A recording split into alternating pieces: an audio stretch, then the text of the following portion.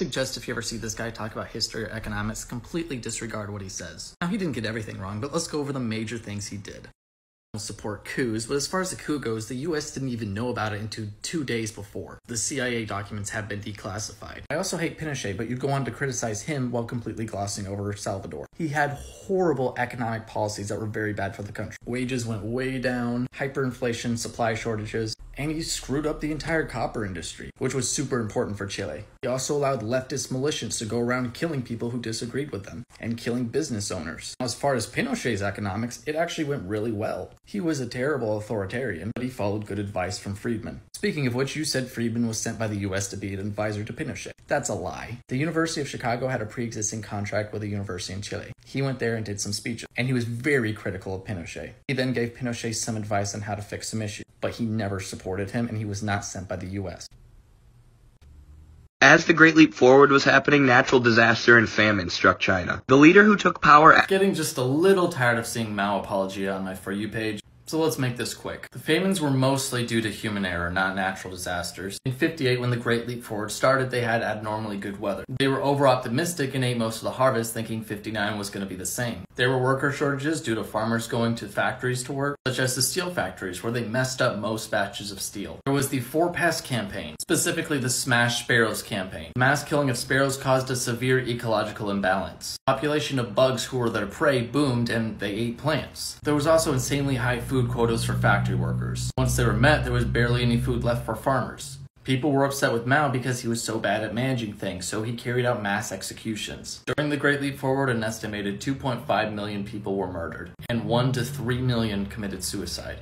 But Benjamin, you know that capitalism is a system based on constant growth. And as it grows out of the stage of free competition and into a stage of monopoly capitalism and imperialism. So this is basically what happens when you know more about Marxism and Leninism than actual economics. Lenin did not dictate how economics works. Number 1, capitalism does not need infinite growth. Number 2, capitalism can do infinite growth. Number 3, capitalism does not cause monopoly. There's 2 types of economic growth, extensive and intensive. The former is what you are describing when we need more input. The latter is when we use inputs to do more. And I wish I had more time, but let's talk about monopoly. During the 19th century, when local governments were beginning to grant franchise monopolies, the general economic understanding was that monopolies were caused by government intervention. Blaming monopolies on the free market is a more recent thing that's been used by governments to justify overreach. Before regulation got into public utilities, competition was very common. There would be many options in one city, whereas nowadays you have 1 or 2. But the burden of proof would fall on you to prove natural monopolies. Milton Friedman's idea that privatization is always best is only so popular because billionaires have pumped tons of money into it. First of all, that wasn't Milton Friedman's belief. Second of all, it's popular because it's good. And it's proven to be good over and over again. But continue. In reality, historically, this idea that privatization is always better for everyone is just laughably wrong. At one point, Bolivia, under pressure from the West, privatized their water supply, which led to people not getting water because the price of water shot up when people started profiting off water. Eddie, if you actually did any reading past Wikipedia articles, you might actually be able to win debates. So let's take a little read, shall we? The Water Authority raised tariffs right before privatization, and that was the cause of price hikes. Not privatization. Again, this is not hard to look up. Not only that, but the privatization actually expanded access to water for low-income people and helped with water inequity. In other words, privatization helped the poor people and then the government ruined it. This seems to be the trend in all of your examples. As for your take on Bolivia, you're wrong as usual. Mr. Communist did a great video talking about how you were misinterpreting the study. Hey Eddie, go ahead and explain how I was wrong, instead of referencing someone else's video. Because you just did that because you didn't want to read. And you don't even know how I was wrong. Because in my video I said that privatization expanded access to poor communities. I was correct, he agreed with me. I also said government tariffs contributed to higher prices. He agreed with me. He just added on that some companies raise prices themselves, which I never disagreed with. So what was I wrong on, Eddie? And then you recommend a movie. Because again, you don't read. Also, I think it's funny how me saying I won the debate is me doing something with my ego, when immediately after the debate you went to your own comment section and started saying that you won and that libertarians are stupid. Meanwhile, I made a video saying that I appreciated you guys coming and talking to me and I thought you guys were good faith. Matt also did the same thing. He immediately started criticizing us. I was the one trying to have a good conversation. You were the one acting like it was a contest. But keep lying to yourself. Check out this study comparing quality of life in socialist countries versus capitalist countries during the Cold War. The study finds that socialist or state capitalist countries, whatever you want to call them, were able to create a much higher quality of life. So a few weeks back, me and Eddie had a debate on communism, and he brought up this study. I then proceeded to debunk it right in front of him. And here he is using it again. It just shows how intellectually dishonest he is. So he not only directs his fans to go read fascist collaborator websites and supports prominent anti-Semites, but he quotes studies that he knows are false and that he never read. So let's talk about his study. First of all, they didn't compare a single one of the socialist countries to a capitalist country. In fact, many of the capitalist countries were run by socialists. They also didn't account for how long a country was socialist or capitalist. They also used blatantly false data. For a few examples, look at this about Cuba, and this debunking the claim that Soviets had a high calorie intake. Also, Eddie ignores a plethora of other studies that show the exact opposite of his claims, that economic freedom brings better quality of life. These three, for example. The news outlets I use to escape Western hegemony, the gray zone. In this video with 56,000 likes, Eddie recommends the Gray Zone as a media outlet. I looked into this outlet and its founder and found some questionable things. Max Blumenthal established the Gray Zone in 2015. Max has very close ties to the Kremlin, kind of like the TikToker Soapbox, who is funded by the Kremlin. Max has appeared in Russian state media alongside with anti-Semite Charles Bozeman. Charles Bozeman founded Russia Insider, which publishes anti-Semitic and Nazi sympathizer articles. Back to Max, he frequently spreads false stories such as this one, where he sources Richard Edmondson, who is a Holocaust denier and blames Jews for 9/11. Max also wrote this book, Goliath. In his book, he compares Israelis to Nazis and calls for the ethnic cleansing of Jews from Israel. The book is loved by white supremacists such as Fraser Cross, who murdered 3 Jews, and in general was a big fan of Max Blumenthal. And all of this is just scratching the surface. I think Eddie should stop recommending people like this.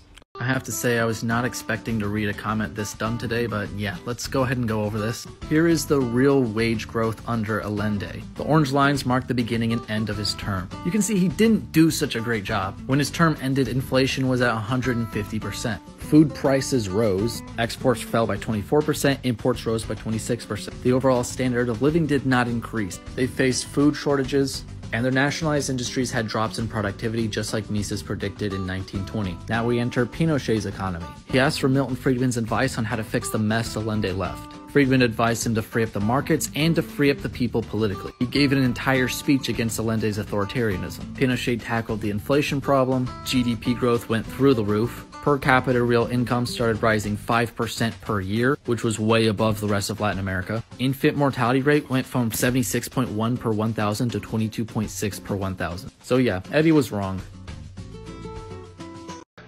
Hi, I work as a COVID tester at a nursing home, and I wanted to show you the difference between the government tests we get and the tests we get from a private company. So right here, this is the government test, and these cost about $4 per test. All you do.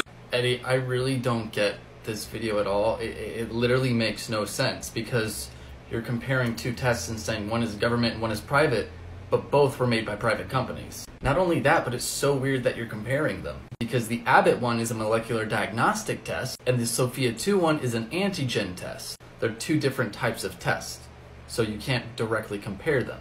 So when you're talking about one has more plastic and costs more, it's because it's 2 different types of tests. And when I was looking for articles on private testing versus government testing, pretty much all I could find was stuff that actually supported that private testing was better, and that problems came from the government holding back the private sector. So the video isn't only confusing, it's really wrong. Over 1/3 of the world's accessed fish hatcheries are being pushed beyond their biological limits due to overfishing. The only problem is that capitalism doesn't incentivize corporations to control the amount of fishing they do to allow the hatcheries to repopulate. Actually, that's exactly what capitalism does incentivize. The problem here is not capitalism, but rather the tragedy of the commons. If you have resources on commonly owned land or water, then people are not incentivized to control their consumption. But if they're limited to their own privately owned land, then they are. If I'm limited to my own fishing area and I overfish it, that will be long-term loss. I'll make short-term profits, but in the long run, it is not good for me. If I want to make actual profits in the long run, then conservation is ideal. And empirically, this is proven to be the most ideal solution. Many different privatization experiments have brought overwhelming success. This also applies to many other things, such as trees or endangered animals. You can't say that capitalists care about profits, but then say they won't conserve their own private land, because that's not profitable.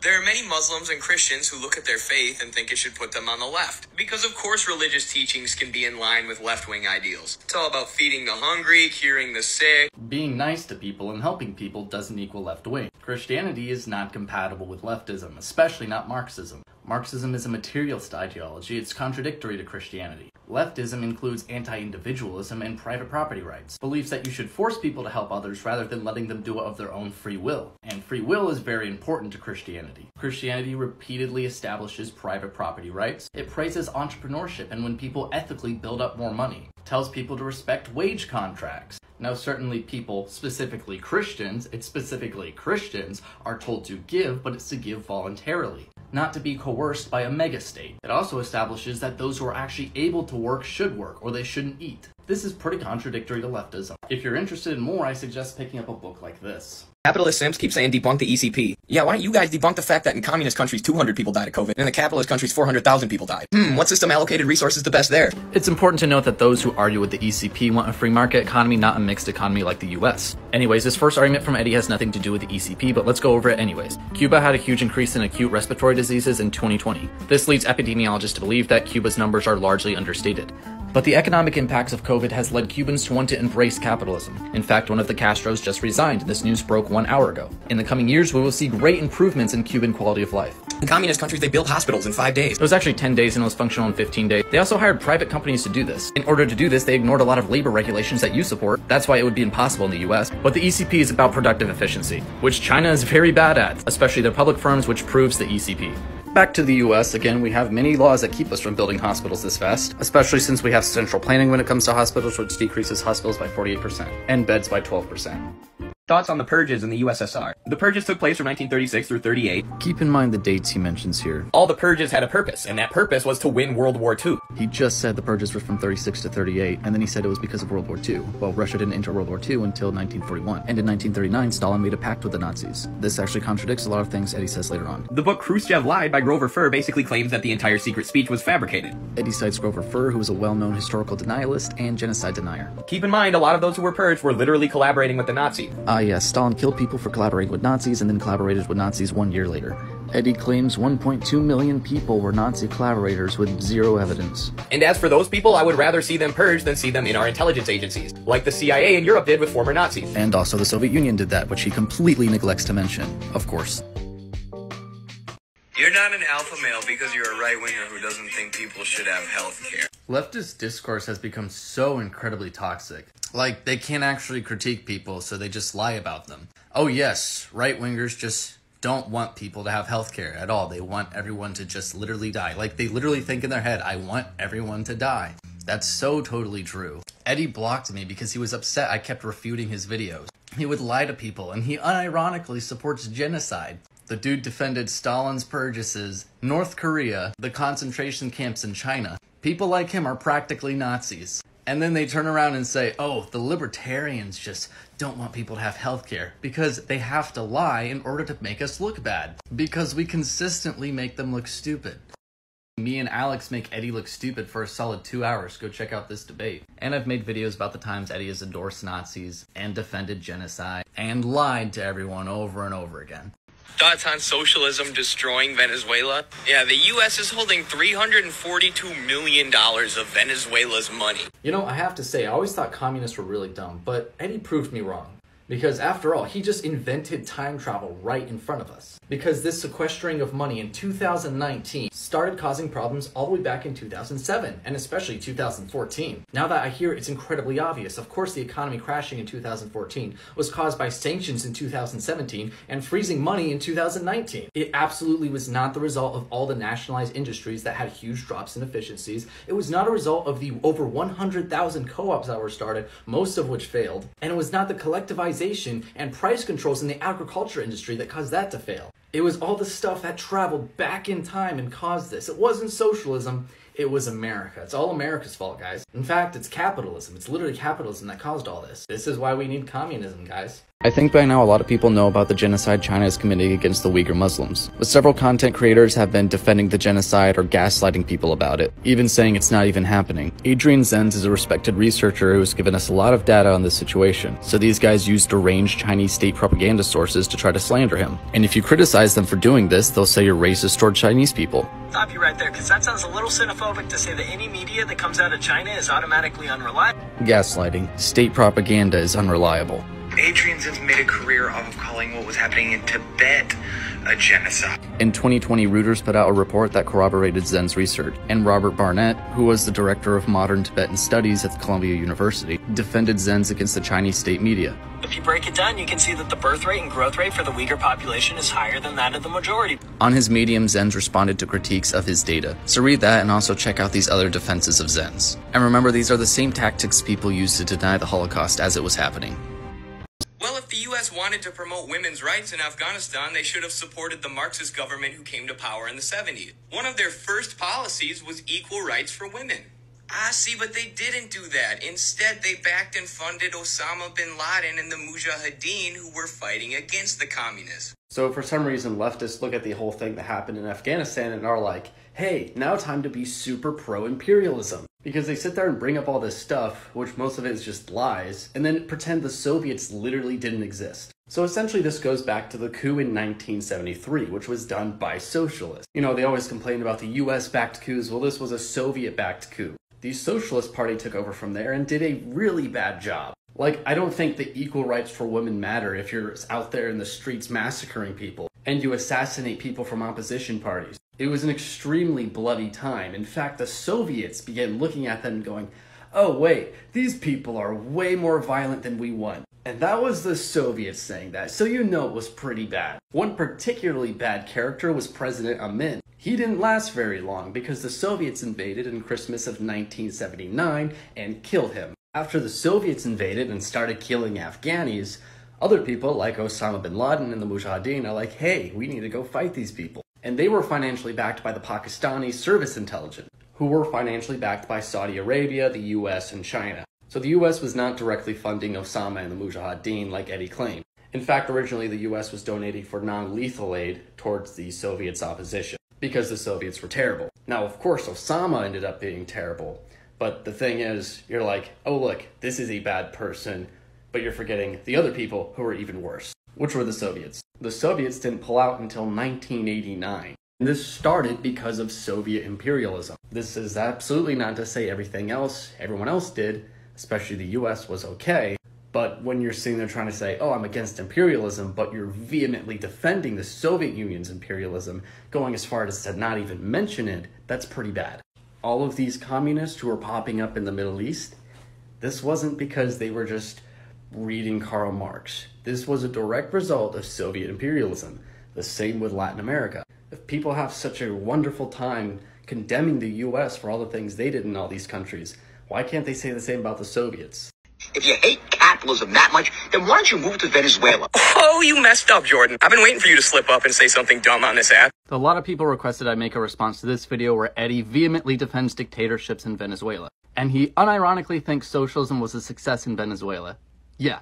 But honestly, I need to focus on people who will actually be challenging. So this is probably the last video I'll make on Eddie. Western capitalists like you sucked the oil out of Venezuela for years until that's what their economy was dependent on. This statement is absolutely nonsensical. How does siphoning the oil out of the country and not making it benefit the country's economy make the economy dependent upon oil? It's also just blatantly objectively false. Venezuela's super dependence upon oil clearly came from the socialists, especially once they started all these social programs that were funded by oil money, because these social programs now replace other aspects of the economy, and they also make people work less and stuff like that. So now all of that is dependent upon oil, and that was a decision made by the central socialist planners. Reinvested a lot of that oil revenue in social programs. This decreased poverty by 25%, illiteracy by 49%.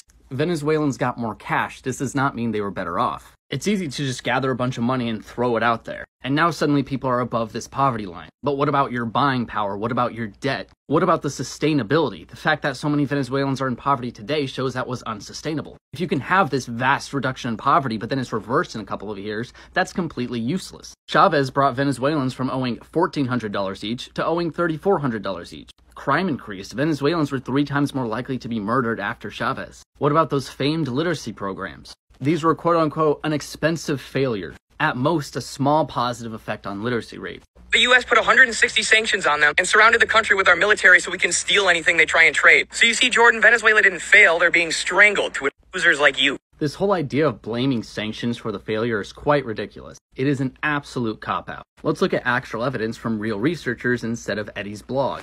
The bulk of the deterioration in living standards came long before the sanctions were enacted in 2017. Eddie believes in time-traveling sanctions. They traveled back in time and caused the collapse before they even existed. Maximum amount of daily calories that can be purchased with a minimum wage in Venezuela.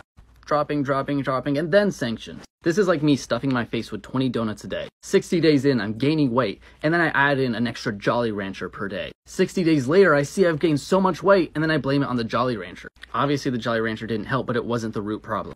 Again, GDP was on decline, oil production was plummeting. This was way before the economic sanctions. And there's so many other failures too. All of the blackouts and brownouts that came after they nationalized electricity. The loss of productivity in the nationalized steel industry. The absolute ruined agricultural industry once they nationalized it. The government even helped start over 250,000 worker-owned firms, and in just a few short years, even before the sanctions, there was less than a quarter of those left. They all failed because your policies don't work. They never have, never. Yeah, there's been a lot of successes of socialism, but honestly, Bolivia might be the best one. A lot of people think I'm just this hardcore Marxist Leninist, but I'm a huge fan of how Evo Morales and other Latin American leaders have come to power in this century. So when people say socialism doesn't work, so oftentimes they talk about the Soviet Union or Venezuela, which are great examples, but there's some that kind of slip through the cracks, and we're going to talk about a few of those ones in a few of my next videos. Bolivia is the first one. It's often cited as a large socialist success. There's been a lot of articles in the media about Evo Morales reducing poverty and bringing about huge economic success. They'll cite things like the huge increase in GDP growth, but it was not socialist policies that drove this economic growth. It came from the natural gas boom as shown here. Now this boom actually started after the natural gas was privatized. They then nationalized it around this point. But one of the differences between their nationalization and Venezuela's oil nationalization is they actually handled it much better. Instead of full-on government control like in Venezuela, they actually still have private oil companies, which some of them have a majority share owned by the government or they're contracted by the government, and there's still competition. Now this is not desirable, however it is much, much better than what Venezuela did. There also has been a good amount of freedom kept for small to mid-sized businesses, which is very good. Evo Morales is definitely a lot smarter and pragmatic than a lot of other Marxist leaders. Now just because there was a natural gas boom doesn't mean that Evo Morales didn't actually contribute anything.